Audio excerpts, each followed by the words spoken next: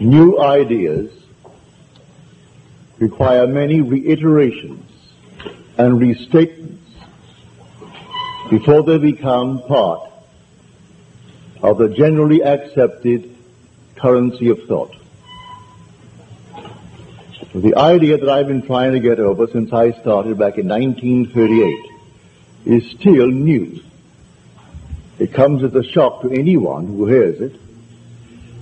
And even after you've heard it for years and years and think you're living by it, I've discovered that one is not really living by it. It has not yet become a part of their thinking. And it is that imagining creates reality. I say this because I identify imagining with God in action. To me, man is all imagination, and God is man, and exists in us and we in him. The eternal body of man is the imagination, and that is God himself. If by God I mean the creator of the universe, the maker and the master of the whole vast universe, and I identify that creator with the human imagination, then man should be more careful as to what he is imagining. So I can give lip service to the statement, imagining creates reality. And yet if I'm observant in the course of a day, if I observe what I'm imagining, I would find unnumbered moments in my life, in 124 hours or other, the waking 18, where I am imagining things I do not wish to experience. If I really believed that imagining creates reality, I would be more careful, more concerned about what I am imagining. So I will give it lip service and say imagining creates reality and go blindly on imagining anything other than what I want to create, beginning with the morning paper and reacting to things that you do not know, whether they be true. They could be planted by some press agent, planted by some lobbyist. You do not know. And here we react as we read, and then we go through the life in just 24 hours and find that most of the 24 hours we spend imagining what we do not wish to experience. If man would only look upon the world as a world of appearance, behind which the reality of imagining lay, he would find the truth. He would find God. Now there's a story told in the 17th chapter of the book of Acts. Now it's a story. Whether it was historically true or not, it doesn't really matter. It's trying to push a point to the fore. It is said that the men of Athens spent all day in the marketplace looking for a new idea, either telling one or hearing one. Then came upon the scene one called Paul, and they wondered, what has this babbler to say? What is his new idea? And he told them the idea of Jesus and the resurrection. And we are told the Epicureans and the Stoic philosophers mocked him and scoffed at him. Others said, we will hear more about this later. And he said to them, and this is all ironical, if you read it carefully, he said, O men of Athens, I see in every way you are very religious. For as I passed by, I observed the objects of your worship. Now, right away, that's irony. The objects of their worship. Then he said, I noticed this inscription over an altar, to an unknown God. What you therefore worship, unknown, I declare to you. Then he tells them of the only God, the God that created everything And he's not a God afar off. He is indwelling. He is within every single being in the world, the God of the universe. Not made with hands. You wouldn't find him in a temple, in a church, in a cathedral, or the little objects of your worship that you make of man with your own hands and then worship him and call him Apollo. But here the God that I speak of is within everyone. That's the God of whom I speak. That's the God that raises from the dead. Well, they laughed and they mocked him. Then we are told he went on from Athens to Corinth. What he performed there, no one knows. Whether Athens ever took him up, because they were the wise men. They were called the very learned men of the day. We have them today too. They scoff at anything that is not part of their great voluminous works. But I'm telling you, if, as Paul said to the Athenians, if you would only feel after him, you would find him. If you would feel after him, you would find him. Find what? Find the God of the universe. For he gave us not the spirit of the world, but the spirit of himself. That spirit of himself in man is man's own wonderful human imagination. When you say, I am, that's God. The one and only God, and there is no other God. Therefore, he is in every man, every woman, every child born of woman. It is the God in that being that allows that being to breathe, to live, to experience what we call life in this world. That is the immortal you. So the eternal body of man is the imagination. And that is God himself. The one we speak of in the New Testament as Jesus.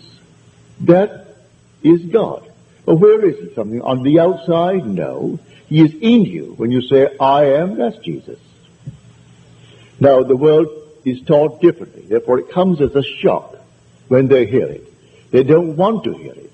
They will listen if they could simply improve their life in this world, get more money, do things that they want to do, and still hold on to this little object on the outside. So he spoke, I observe the objects of your worship. Well, man does that with what they call Jesus. They take their human hands, they make a mold of something, they call it Jesus, put it on a piece of wood, or put it on something else, stick it on the wall, and then cross themselves for good luck. There is the object of their worship, something they made themselves. The maker is greater than the thing made. No matter how wonderful it's made, certainly the artist is greater than his work. And so we make all these things and put it on the outside and then bow before it and worship. I tell you, your own wonderful human imagination is God. That's God. Now, if I would only observe this and keep it in mind, I should be able to put Paul to the test. He said, feel after him, and you'll find him. Blake said, imagination is spiritual sensation. Spiritual sensation. Well, how would I feel after him and find him? Well, first of all, he does all things, good, bad, or indifferent. And he waits on me just as indifferently and as swiftly when the will in me is evil as when it is good. Because he is a creative power. He kills, he makes alive. He wounds, he heals. All things are done by the one creative power. There isn't another God who is evil and one that is good, one that is altogether loving and one that is altogether hating. No. Only one power. And that power is the human imagination. So, how will I then feel after him? What would the feeling be like if it were true? What true? That I am the man that I would like to be. What would the feeling be like? Test it. For all things are made by him. And without him was not anything made that was made. Well, now, if I dare to assume that I am now the man that I want to be, and I persist in that assumption, watching my mind morning, noon, and night, so anything that I find myself dwelling upon that is in conflict with that assumption, I ignore it. I put it aside. I will be faithful to this divine vision, the vision of myself. So anytime I catch myself daring to feel less than the thing that I'm feeling or trying to externalize in my world, I simply stop it and go back to that assumption that I am the man that I want to be. If I persist in it and it becomes a fact, then I've found him. I don't observe imagining as I do objects in space. I am the reality that is called imagining. So you don't see God, because God is spirit, but you see the results of his activity in you. He is active in you as you imagine. You're completely free to imagine good, bad, or indifferent. So you simply select what you want to imagine. Would you like to be, and you name it. Well, you say, but I don't have the background for it. I do not have any of the qualifications for it. It doesn't really matter. If imagining creates reality, you do not need the qualifications that the world thinks you need. All you need do is simply to boldly assume that you are the man, the woman that you would like to be. And if it proves itself in performance, then you have found him. So Paul said to the Athenians, feel after him and you'll find him. Well, I have seen it numberless times in my 34 years of teaching. I started back in February of 1938. And here I am, this is February of 1972, and I'm yet to see it fail. If we, the operant power, applies it. It doesn't apply itself. We are the operant power. For in man is God, and God is man's own wonderful human imagination. So if I dare to assume that I am the one that I would like to be, well, that's God who's doing it. So how will I turn then to God tonight? Say a half dozen people asked of me tonight. It takes no time. They voice their request. There's a statement made in the book of John, the epistle of John. If we know that he hears us in whatever we ask of him, we know that we have already obtained the request made of him. Well, when they're talking to me, they say, I would like so and so. Instantly it comes within the frame of my golden rule. It's something I would like myself. If I were in their present state of consciousness, I would like that. It doesn't violate my rule. It doesn't injure someone. It doesn't take from anyone. Well, now, did I hear it? I heard it. Well, if I and my Father are one, well, then my Father heard it. I do not know the means that will be employed to bring it to pass, but I can't deny that I heard it. If I heard it and I and my Father are one, well, can I not now say to my inner being, thank you, Father? You heard it, because I heard it. Well, if we know that he hears all that we ask of him, then we know we have already obtained the request made of him. So as to say to me, I would like so and so. Well, then, I heard it. I do not know, as a man called Neville, how it's going to happen. I do not know. I'm not going to suggest what they do or what they should do. I only know that I heard it, and if I heard it, my Father heard it, because he and I are one. He is my own wonderful human imagination. So I could actually say within myself as though we were two. Thank you. You heard it, because I heard it. And then allow the depth of my own being to devise the means necessary to bring it to pass. And then I am not responsible from that moment on. I do not call them up and say, did it happen? I do not get in touch with them and write them and say, tell me, how are things coming? It's not my concern. I did what was asked of me. And all that was asked of me was to use my imagination lovingly on their behalf. Well, I did it. In the twinkle of an eye, You don't have to go into some sweat to do it. I don't have to go to some church and do it, go to some synagogue and do it, or some so-called holy place. Wherever I stand should be holy, because the Father is within me. And where can you go to a more holy place than where God is? If I know God is my own wonderful human imagination, then where can I go that could be more holy than wherever I am, no matter where it is? So the request is made, I heard it, and then having heard it, I give thanks to the being within me who has the means, the wisdom, and the power to externalize it. Knowing that the entire outside world, that all objective reality is solely produced through imagining. What is now proven in the world was once only imagined. Try to deny that. Try to deny it. There isn't a thing in this world that you can say that's real that was not first only imagined. So I say to everyone here, take the statement, feel after him, and you'll find him. He didn't say you may find him. Feel after him, and you'll find him. But these ideas are so new, and yet they aren't new. They go back into the Old Testament. Here we find the word for imagination used as the word potter. Well, if you say the word potter, go down to the potter's house. And I let you hear my word. So I went down to the potter's house. And there he was working at his wheel. And the vessel in his hand was spoiled. So he reworked it into another vessel, as it seemed good to the potter to do.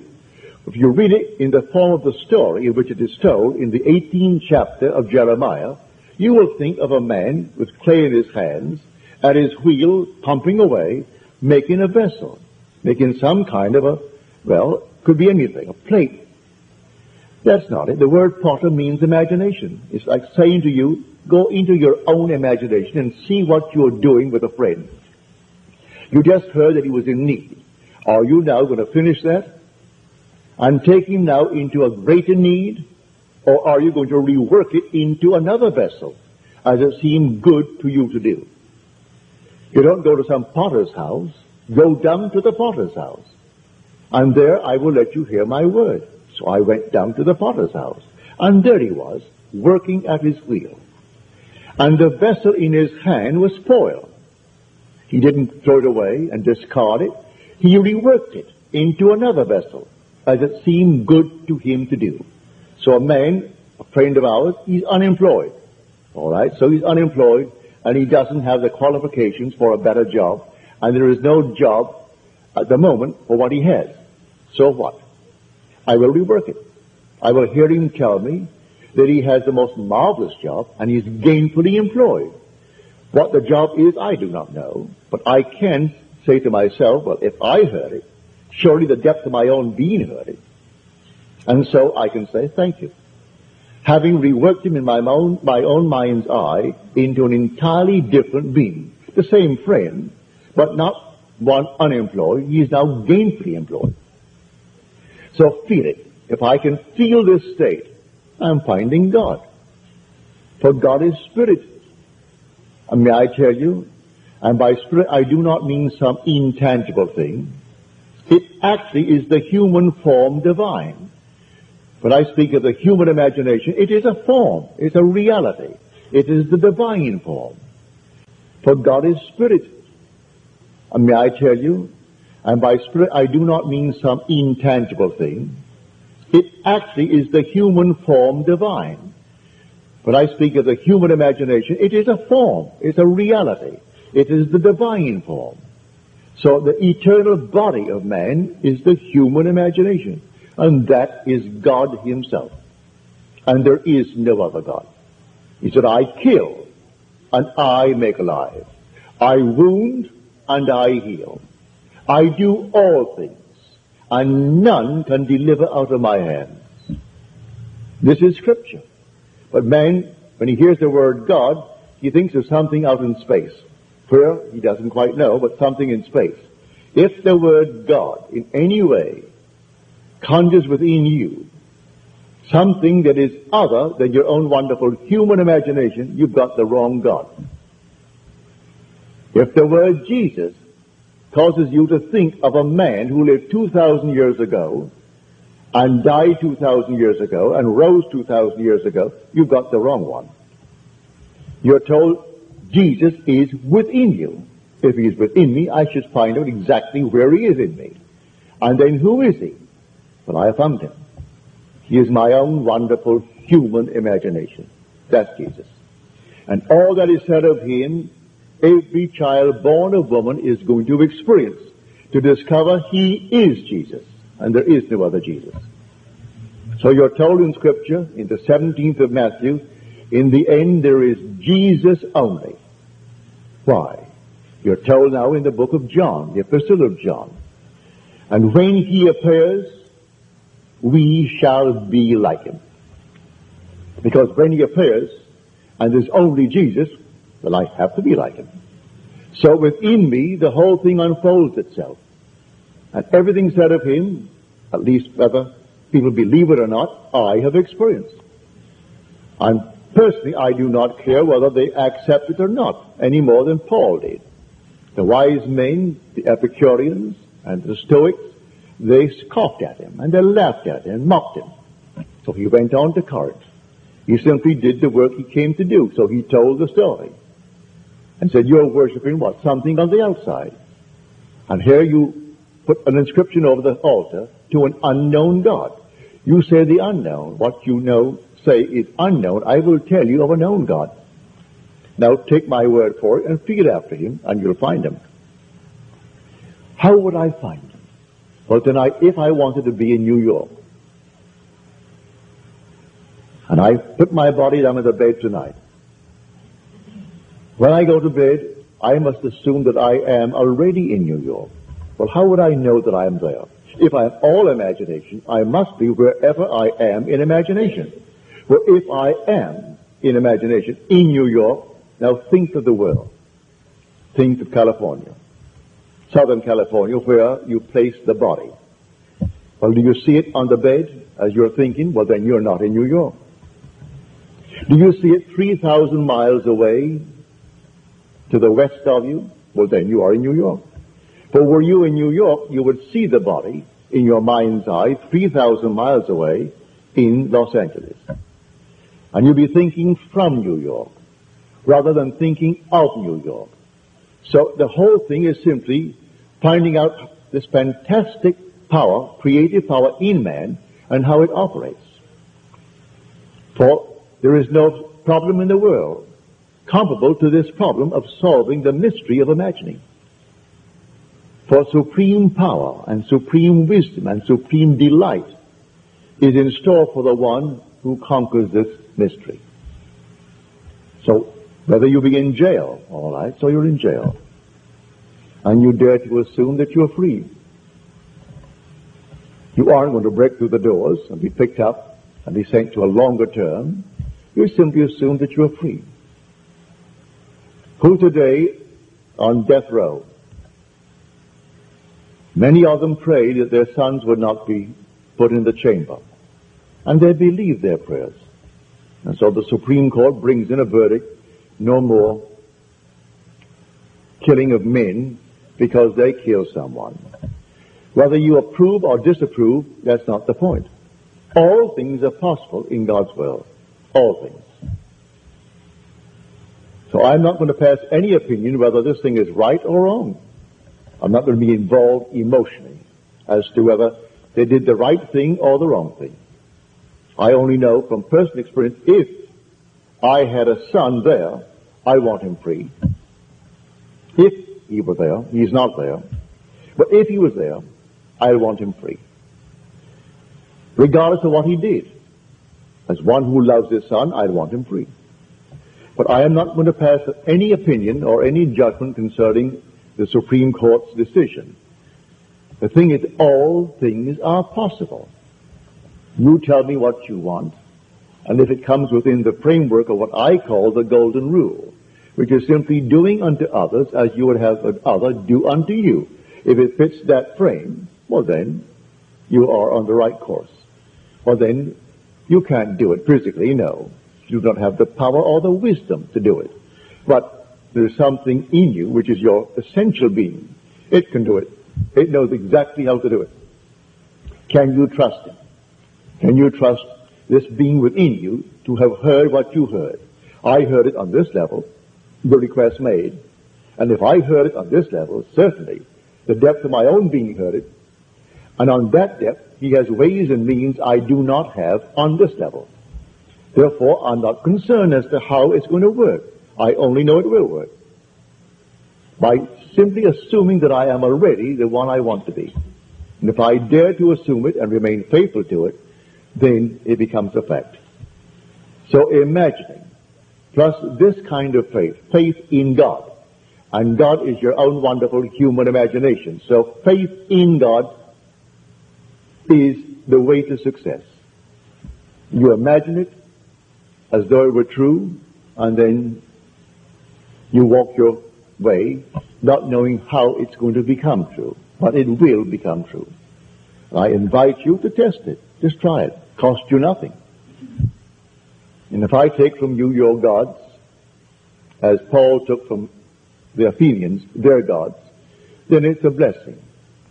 If you can lose your God, it's a good thing, because the real God you can't lose. And you can never lose being. You can never lose the sense of I am. You can lose everything else, but you can never cease to be aware that you are. That's God. And so if I can't take that from you, well, then I can't take the real God from you. But if I can take any other thing from you, and you worship it, you have the false God. And I did you a service in taking anything but the reality, because I can't take the reality from you. So all outer services and ceremonies, they mean nothing. Nothing. Go about your Father's business, which is yourself, doing noble things in this world, imagining the best, and it will come to pass. That's why I say, if it seems that I reiterate and restate night after night after night, it's essential. Because if you are perfectly honest with yourself this day, and you observe what you are imagining in the course of one day, you'll be ashamed of what you imagine. And yet you are imagining things you do not want to happen. And yet you will give lip service to the statement, imagining creates reality. And then one moment later, a friend of mine up in San Francisco, she was a friend of a mutual friend, and they didn't get on very well, only at moments. One night, riding with her, we went down, maybe 75 miles down the peninsula for a dinner. Lovely dinner, and all the way back, this very, very heavy fog. You could hardly see a few yards before you. And she was talking of this friend of mine, who she claimed to be a friend of hers. And she would rant against this woman. So and so and so, I wouldn't even print it. You couldn't print it. It burned the page. And then at the end of her statement, she would say, God bless her soul. She kept up the entire 75 miles, blasting this woman, and then she would qualify the whole thing, and it was all forgiven. God bless her soul.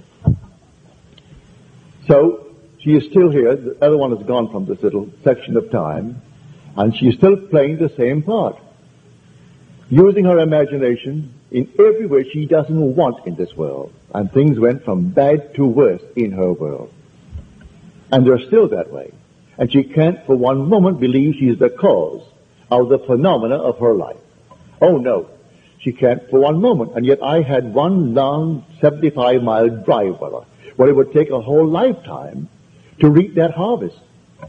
What she said in that long drive from dinner back home. So man has a very weak memory, and he doesn't remember when he did these things. But there's a depth in man who does not forget. Be warned in Galatians, be not deceived. God is not mocked. As a man sows, so shall he reap. Then we are told by the poet, you see yonder fields, the sesamum was sesamum, and the corn was corn. The darkness and the silence knew, and so is a man's fate born. So you don't recognize your own harvest, but it couldn't make a mistake. Everything is after the identical seed. You plant a seed. What seed was it? Well, you've forgotten what it was. Well, wait till the tree comes up. You'll know. because it can't be other than what was planted. If I plant an oak, well then the oak is going to spring up into the oak tree. If I plant that sort of an acorn, that's going to be the oak tree. But if I plant something else, well then wait. If I've forgotten what I planted, wait. The harvest will show me. And man denies his own harvest. So I'm telling you that your own wonderful human imagination is God. It's the God of Scripture, the only God. Whether in the Old Testament you call him the Lord, or call him Jehovah, or call him God, or in the New Testament you call him Jesus, it's the same thing. This is the creative power in man, and that creative power in man is man's own wonderful human imagination. Why repeat unnumbered stories that I've told you in the past? I could start with new ones, but what? You know the technique. And the technique is simple. If all things are created out of man's human imagination, well then let him start imagining what he wants to be. And if he does, success will follow him. But in the meanwhile, try to prune the plant. Because when you hear for the first time that your imagination is God, it's an awful shock. Because as the poet said, behold this vine, I found it a wild tree, whose wanton strength had swollen into irregular twigs. But I pruned the plant, and then it grew temperate in its vain expense of useless leaves, and knotted, as you see, into these clean, full clusters, to repay the hand that wisely wounded it. So when you first find that the vine spoken of in the Bible, I am the vine of eternity, I am the true vine, and my Father is the vine dresser, and you discover, well, that vine is my imagination. For then the whole thing went into leaves, useless leaves and branches. It was not producing grapes. Then I start to prune the tree by observing what I'm imagining in the course of 24 hours. It becomes a habit. Then the next day, I do a little bit better. The third day, better still. By the end of a week, I am in the habit now of watching what I'm imagining. And don't wait, instantly prune it. Stop it. Stop imagining. Don't indulge yourself. I have heard people say to me, but just one more second. It's such a pleasant thing to cut him off. And so in his mind's eye, he is cutting off someone, all in his imagination, knowing he's going to reap the fruit of it. Now, if you know that, you aren't going to simply spend an extra 5 seconds of precious time in finishing that emotion, stop that emotion, and get on a new trend. And then you prune the plant. And finally that plant's going to reward you with clean, full clusters because you wisely wounded it. And then you keep that vine going, and the vine will pay enormous dividends. I know from experience. When you go to bed at night, let your last thought be something noble, something wonderful, that you are now, or those you love are now, what you would like to be, and drop off into the deep in that state, and make it a habit. As we are told, you plant a seed, and then the seed becomes an act, and the act becomes a habit, and the habit becomes a character. So if I seem to repeat myself, it's because I have to. Because if anyone here tonight could honestly tell me that in the course of 24 hours, they have observed what they were imagining and had not a thing to find fault with, well, I would like to hear that, and I will not call you a liar because I'm not here to judge. But it would be a marvelous thing if you could tell me that. But I know that all of us are victims of habit, and we get into the habit of this internal conversations that are not pleasant. And we think that no one observes, no one sees. So as we are told in the book of Ezekiel, he said, Son of man, go down and see what the elders of the house of Israel are doing. So I went down to the house to observe the elders of the house of Israel. And there they were, each in his own room, carving on the wall. What wall? The wall of your own interior, the wall of this skull. And they were making abominable things. And they say, well, no one sees us. The Lord has forgotten us. They thought because they did it in the silence that no one knows, when the only reality is their own wonderful human imagination. And that is fully aware of what man is doing, and rewards man, good, bad, or indifferent, with his imaginal act. Now, no one can tell me that you could not tonight start to become, if you want to be prosperous, that's a relative term. What you mean by prosperous would not be what another means by it, but what you, and just take yourself, what would it feel like if it were true? Just what would it feel like? And then go about your business feeling as though it is true, instead of spending your precious time reading about Howard Hughes. Well, who cares? I asked a friend of mine who asked me if I'm following the story. I said, you know, he doesn't know me, and I don't know him. And I'm quite sure that if I met him, he would not really buy me a sandwich. So what am I concerned about? He doesn't pay my rent. He doesn't buy my clothes. He doesn't contribute to my way of living. And I'm supposed to be concerned about what he's doing? He doesn't interest me. None whatsoever. So I must spend my precious time reading about Howard Hughes. My heart almost goes out to the man Irving who wrote the thing, because the so-called wise editors of Life and the wise ones of the other one got taken, and they're so wise, taken for $500,000.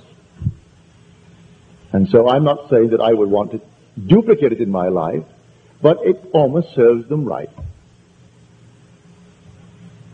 to pull that upon the people and throw it. Who cares about Hughes, really?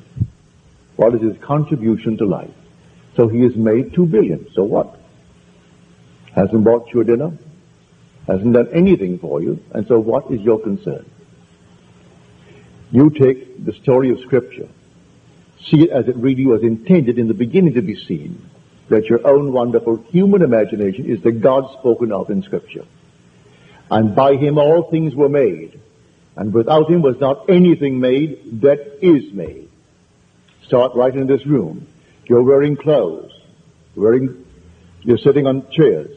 You're in a house. Everything here was first only imagined. The clothes you're wearing, the chairs on which you're seated, the building that now houses you, everything here was first only imagined.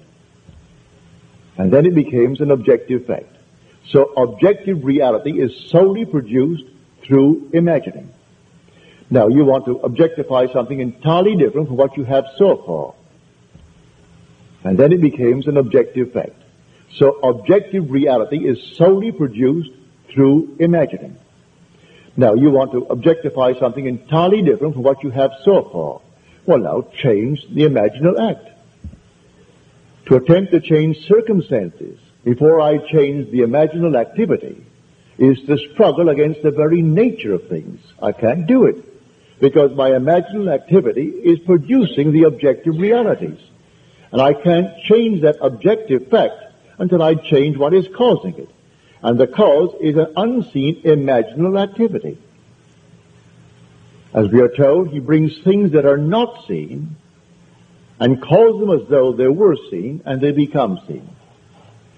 Things that are now seen were made out of things that do not appear. That's what we are told in the book of Hebrews.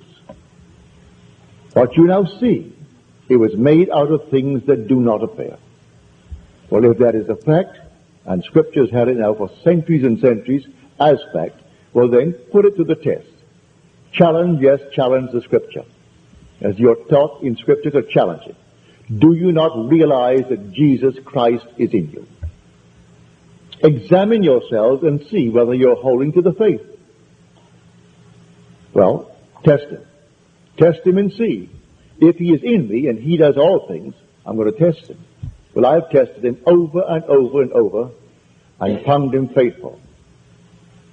I dared at moments in my life to assume that I had what reason told me I did not, and my senses denied it, but I dared to assume that I had it. And it happened. It came out of the nowhere. It happened. So I taught that principle to others. They applied it, and it happened. But strangely enough, after someone becomes a little bit better off than they were, they reflect upon it, and because it always happens in a perfectly normal, natural manner, they say, oh, well, it would have happened anyway. And then they go sound asleep again. You can give someone a sedative, and you try to awaken them. And for a moment, they're alert, seemingly alert. And while you're talking to them, sound asleep again. That's humanity. They're dreaming this dream of life. And they see the fruit of what they've imagined and deny that their imagination produced it. So they go sound asleep again, back upon the negative state. But I'm asking you who come here and persist in coming to observe what you are doing in the course of 24 hours. You're not alert 24 hours, but take, say, 16 hours. If you give 8 hours to sleep, we'll take 16 hours. And try to observe what you are imagining. And if you, perchance you catch yourself imagining what you do not wish to experience, stop it. Stop it right there and then, and don't give it an extra second. It may be you're in the midst of an emotion, and you'd like to complete the emotion, and tell him off completely. Don't. Stop it. Break it, and that causes a sort of a mental abortion, a mental miscarriage, if you break it without exploding the emotion. So feel after him, and you'll find him. That's what he told the Athenians.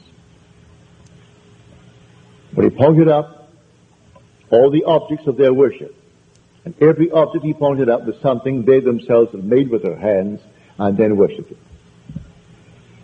I can see it now when I was a young man in the dancing world. She was a young girl, a pretty young girl, and she had a little figurine of what she called the Holy Mother.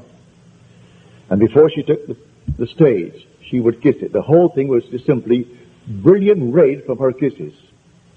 And she really thought that gave her success. She'd kiss it and smother it with kisses, and on the stage she would go, and that was her little object of her worship. She thought that really was the Holy Mother. And may I tell you, without any criticism of the thing, most of these things are made by people who call themselves artists, and they're so far removed from any concept of being an artist. They're monstrous things, made by the millions, not by good artists at all. But she had her little one, and sitting on top of the stage, her little dresser, and she would smother it with kisses, and then dashed on the stage, and she danced. I went to a party once. These boys, one was a priest, or he's going to be a priest, and he quit to join the war. The other, they all went into the army. One came out deaf. One came out with one foot missing above the knee and an arm. And this one who was the priest, or to be the priest, he came out with something else. Didn't go back into the priesthood. But they all wore their St. Christopher medals when he dived into the pool at their home. And they attributed their recovery, or their so-called coming out of the army, to St. Christopher. That was before St. Christopher was demoted. He's now demoted. The Pope just said there was no such a thing as St. Christopher. But now, before that, they attributed the entire thing to that. One with a foot missing, arm missing, one deaf, and one with TB, and that is St. Christopher. He didn't do a good job. But they actually were completely, I said to my wife, I said, darling, suppose they know what I teach. Suppose they have heard what I teach. Would they have me here? Oh, she is certainly to have you here, because as far as they're concerned, you aren't saved. You couldn't be saved. You are a Protestant. So how could you be saved? They loved my father dearly, said my wife. Loved him more than they loved their own people. But he couldn't be saved because he was a Protestant. Therefore, it doesn't really matter what you do.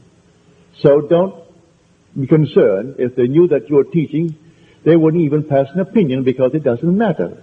Only what they have been taught to believe is true, and that's the only truth. Therefore, enjoy the day.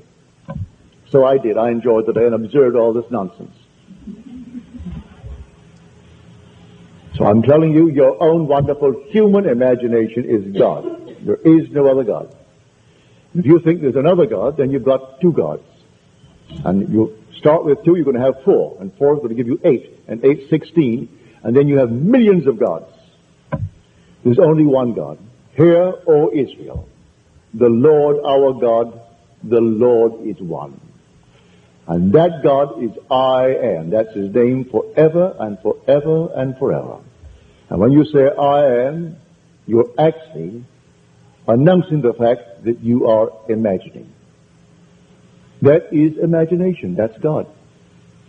And it's the human imagination, and it is the eternal body of the Savior. And the only Savior is the Lord God.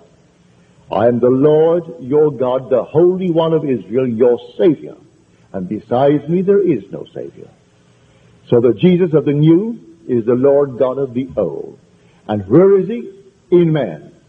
He gave us not the spirit of this world, he gave us the spirit of himself.